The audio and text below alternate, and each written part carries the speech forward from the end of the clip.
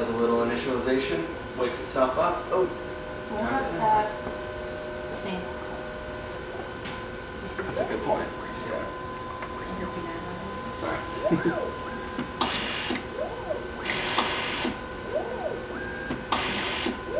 It's okay if it's tilted a little bit like that.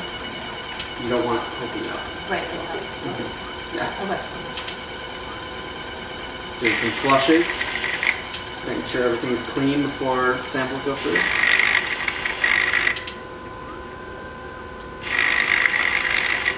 That sucking sound is a pump. Sucking out the wastewater.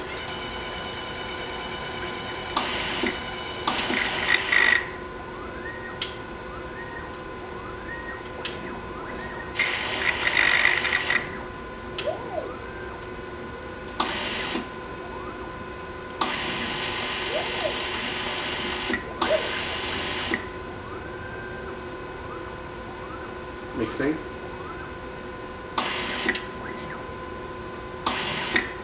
Creating segmentation of sample buffer mixture.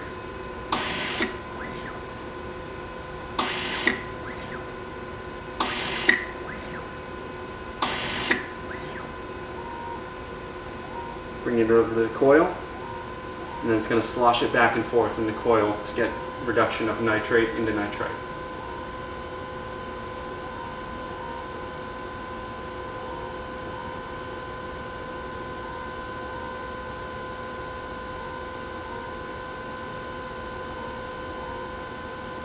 The mixing step in the coil goes for about 25 seconds as you set up in the parameters. Mm-hmm.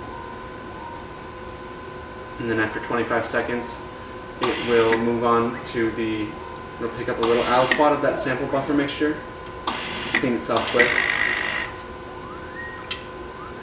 It's going to pick up sulfanilamide Ned, the color reagent, and then we'll add that to the other well.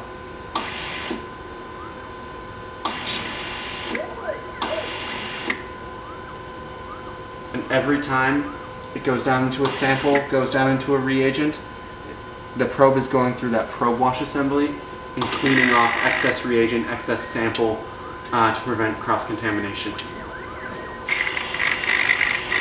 So close.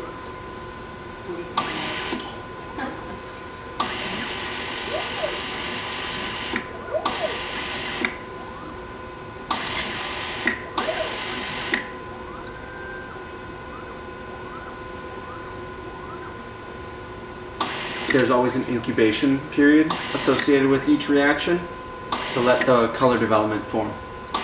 And in this case it happens to be about 8 minutes. After 8 minutes, that's when this second arm is going to kick in and pick up the completed reaction into our detector. This other probe also has its own washing mechanism in the form of this wash bath right here.